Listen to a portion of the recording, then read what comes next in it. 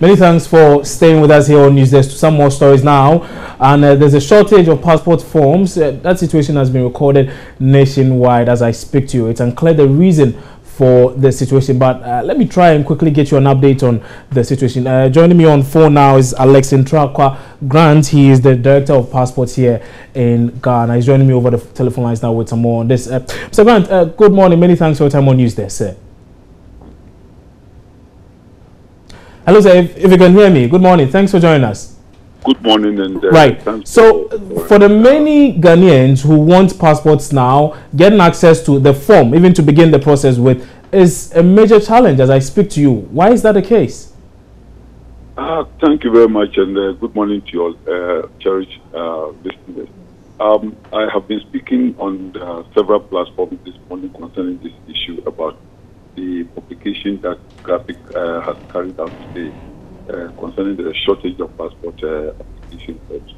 And I have explained extensively that when it comes to value goods, like passport booklets and the forms, we have an institution that is mandated or has the responsibility of issuing those books, and the institution is the Controller and Accountant General Department. So when it comes to any shortages or anything related to that, they are the institution that are capable of speaking to the issue authoritatively. As I sit at the passport office now, we have a lot of applicants at our passport application center who are already in the queue trying to get their passports done, and that does not give us any indication that we've run out of passport forms. But the information came to us, and we spoke to Controller sometime about a week or two ago, and we were not given any indication that Controller has run out of forms. Okay, so sir, I want to find out from you the exact role the Controller and Accountant General's Department plays in the issuance or in the production of these passport forms. They are the ones who print the forms and sell the forms to the banks, for the banks to also sell to the general public before we can also process them. So that is how it is when it comes to value goods. Even the passport booklets, they supply them to the passport office before we can issue them to applicants. From the little I know, usually in such instances, the authority or the, I'm speaking of in this instance, the passports division, you are supposed to make a request to the Controller and Accountant General's Department for them to then begin the process. At what point? It is never true. It is never true? Yes, because we don't have anything to do with the forms. It is when we need passport booklets that we write to them for them to supply when we realize that the stock is going down. But for the forms, we don't even monitor the stock ourselves because they sell directly to the banks and not to the passport office. And they haven't given any reasons why there's this delay? Pardon? They haven't issued any reasons to the passport office why there's a delay, why there's a bit of a shortage on the market? Well, for the listener that I know is that I think since morning they've also been speaking on the issue to some radio stations, and I think the best person to address the issue squarely is the Controller and Accountant General's office. Right. Okay.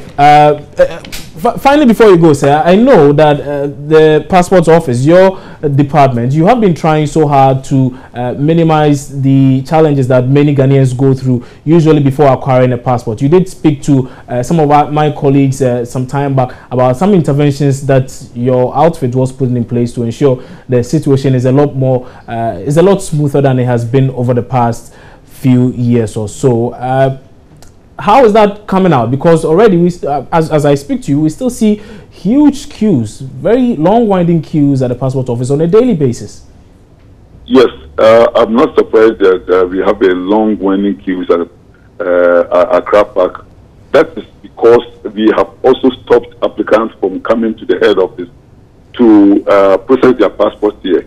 The reason is that there's nowhere in this world that you go that the heart of where passports are printed minute you see anybody loitering around or hanging around.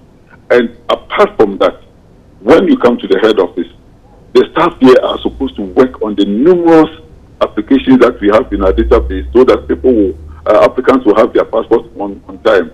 And the same staff are on daily basis besieged by applicants who want to process their passports at the head office. So we have removed our cameras and everything and sent them to the Tema station so that nobody comes to the head office for us to be able to have the time and space to be able to process the passports that we have in the database. At the Tema station, there's a capacity they can handle every day. We have said time and again that we can deal with maximum 200 passport applicants. So when the capacity is exhausted, we don't want to stress our equipment up and then overburden the applicants, the staff also.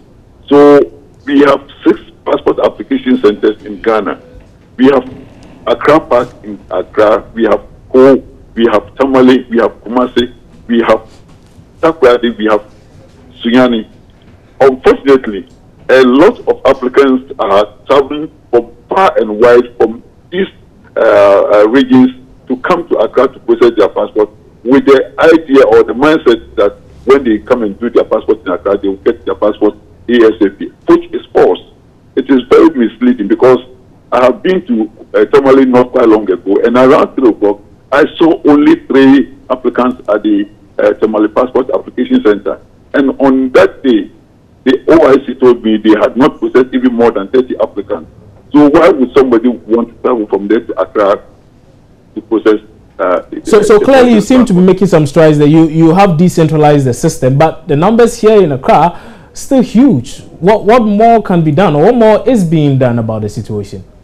What we are trying to do is to increase the capturing equipment at the Tema station, which, as you called, I was in a meeting having discussions with some institutions, stakeholders. And apart from the capturing equipment that we want to increase, we have an issue about maybe the premises that we will need to find a more suitable premises for the passport application center. That is also being discussed. And maybe the need for the region also to have more than one passport application center is also being discussed. But the fact still remains that those who are migrating from all those regions that have passport application centers would do us a great deal of good if they remained in those regions and went to those passport application centers to process their passports rather than coming to Accra.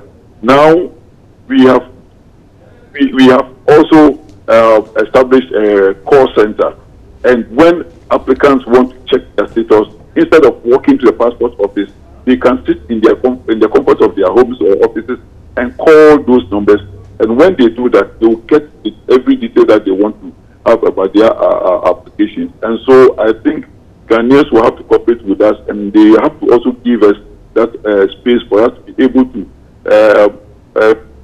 go ahead with the sort of reform that we want to put into the system, so that the issue of congregation and whatever via the passport office will be eradicated. So as things stand now, all these remain proposals that are on the table. None of them is currently being pursued as we speak. No, it's not like they are on the table as we speak. I have spoken to you that I've already told you that we've moved some of the cameras. Yes, you mentioned about you spoke about yes, decentralization. So we have about 5 or 6 cameras now. We want to increase it to about 10 or more. But the booths are 10, so we want to increase it to 10.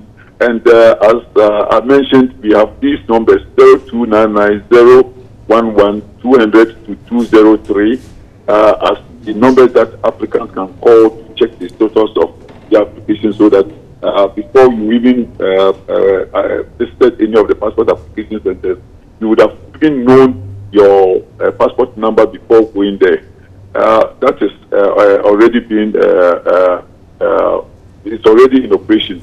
And the issue about having more centers, it comes to get the right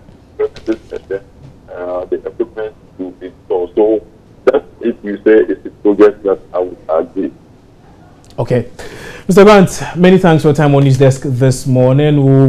We'll actually be getting in touch with you pretty shortly for a lot more on this. And that was Alex Intrakwa Grant. He is the Director of Passports here in the country. He's been telling us that the shortage of the passport forms, if you have experienced such a situation over the past few days or weeks, well, it's not a result of their inefficiencies or any such thing, or the problem they are saying is as a result of the Comptroller and Accountant General's Department, their failure to print these forms, because they are solely responsible for that. We are trying the lines to get a response from the Comptroller and Accountant General's Department, as and when we're able to get that particular response, we will bring back that story to you.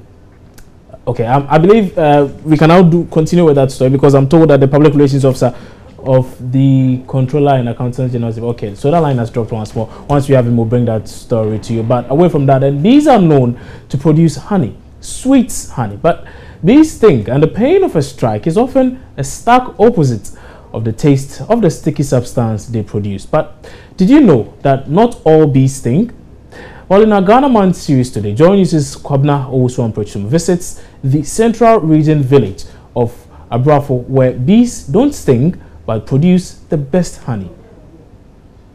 Very often, we all look for a land of milk and honey, a land where we can enjoy the riches of nature and what it has to offer us. Well, right here in Ghana, I have found a place where honey literally flows. Welcome to the International Stingless Bee Center. Now, I have here with me here the director and founder, Professor Peter Kwapon. This is a place where you meet all sorts of bees that won't sting you. After assuring myself these bees won't harm me, I headed to the sheds. The first is the tongue-twisting Hypotrigona shed. Professor Kwapon explains how efficient these bees are. Hypotrigona is one of the scientific names given to one of the smallest bee on earth, and it's common in our communities in Ghana. A lot of people call it Mimna. The bees consist of three different, one queen, several thousands of female, which are the workers, and then the males, which we call drones, a few males. And in this house, every family is detected by the scent on them. So even though you can see the beehives together, each bee is specific. They come and return to their own nest, but they never make a mistake. See bees without tasting honey? No way. I'm told the Meliponula shed has lots of honey, obviously. That's my next destination. Hang on, don't go closer. This one can be a bit... they can be a bit stubborn. Although they don't sting, these bees have an interesting defense mechanism. In the local name, they call it tifuye. They attack you by entering into your hair. So they come, a lot of them, into your hair, and by entering your hair, they try to pull out your hair with their mouth parts, and that would let you run away from them, from disturbing them. For the love of honey, though, I think I'm willing to beat this defense. Can you see honey? Oh yeah, that's honey. Do you like to taste honey? Oh, sure, why not? This is fresh honey right from the... Right from unadulterated, even in a bottle, yeah. It's very... You can eat it. You can eat this all day. It's sweet. At this point, it was difficult to leave the honey and continue the tour. We all know bees to produce honey, but in fact, they produce another substance that is of great medical and financial benefit. We have propolis, which is a natural antibacterial, which destroyed all kinds of bacteria that affects human beings and other animals. So we have found that the propolis is good against toothache, cough, common cold, asthma, foot rot, and many other diseases which are the results of bacteria. Sadly, these bees are now facing grave danger. There's a lot that humanity is doing to kill these bees, destroy these bees. These bees live in the forest, in tree cavities, naturally. So as we cut down the forest, as we bulldoze the forest, make way for mining, sand winning, building and all kinds of bushfires. We are destroying their homes, we are destroying them. And once they go, a farmer will plant about 10 acres of crop, he only harvests about 1 acre out of the 10 acre. So it's like he has invested for nothing. The next time you are enjoying honey, perhaps you should pause to think that one day these bees will not be there to produce the honey if we do not take good care of our environment. For Joy News, Kwabena Osuamprechum. Some food for thought there, and you're watching News Desk here on your Joy News channel on Multi TV. Time now for us to take a break. When we come back, Emmanuel Abojiriafe has a lot more in business. Stay with us.